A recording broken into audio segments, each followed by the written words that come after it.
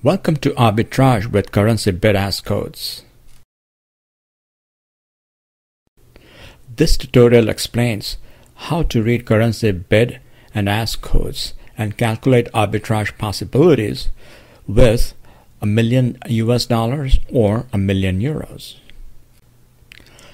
Let's discuss bid-ask rates with two examples. In the first example, we have Bank A that provides a quote of $1.2895 per euro and $1.2900 per euro. This means the bid rate is $1.2895 per euro and the ask rate is $1.2900 per euro. The bid rate is the price at which the bank is willing to buy the base currency or the currency in the denominator. In this example, Bank A is willing to buy euro and pay $1.2895. The ask is the price at which the bank is willing to sell the base currency or the currency in the denominator. In this example, Bank A is willing to sell a euro for $1.2900. In the second example, Bank A quotes 77.77 yen per dollar and 77.85 yen per dollar. Here the bid price is 77.77 yen per dollar, which means the bank is willing to buy a dollar and pay 77.77 yen for it. The ask price is 77.85 yen. This means Bank A is willing to sell the dollar, which is the base currency, for 77.85 yen.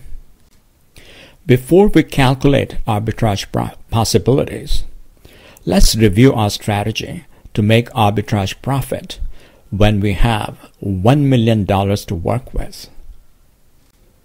We can first choose to go to Bank A to sell dollars and buy euros. Our next step would be to go to Bank B to sell euros and buy dollars back. As an alternative, we can first choose to go to Bank B to sell dollars and buy euros. Our next step then would be to go to Bank A to sell euros and buy dollars back. If we start with euros instead of dollars, we can again choose to go to Bank A first, this time to sell euros and buy dollars. We would then sell dollars to Bank B and buy euros back. As an alternative, we can first choose to go to Bank B to sell euros and buy dollars. Our next step then would be to sell dollars to Bank A and buy euros. Now that we've outlined our strategy, let's look at calculations. When we sell $1 million to Bank A, the bank is selling euros to us at the ask price. So we receive 775,193.80 euros.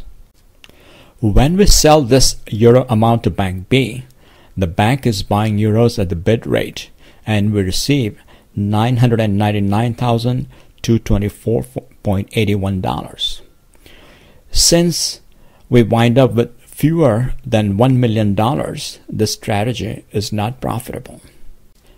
If we first approach Bank B with $1 million, Bank B will sell us euros at the ask price and we receive 314,000 euros.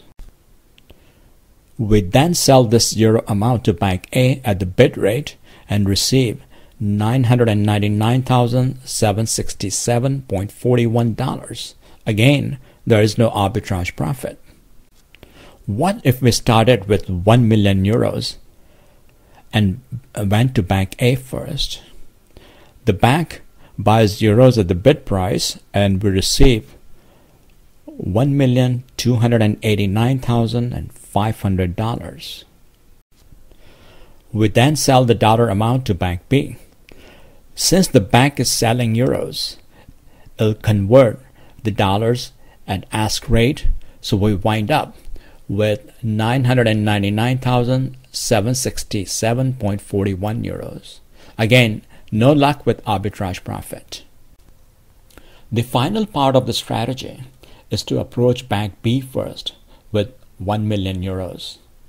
Since the bank is buying euros, we get the bid rate and $1,289,000. We now sell dollars to Bank A. Since the bank is selling us euros, the conversion will take place at the ask rate and we receive $999,224.81. Again, no arbitrage profit. In summary, the bid is the rate at which the bank buys the base currency and ask is the rate at which the bank sells the base currency. After some practice, it becomes obvious to many if there is arbitrage opportunity by just looking at the quotes without doing calculations. Thank you for watching this tutorial. I hope you found it helpful.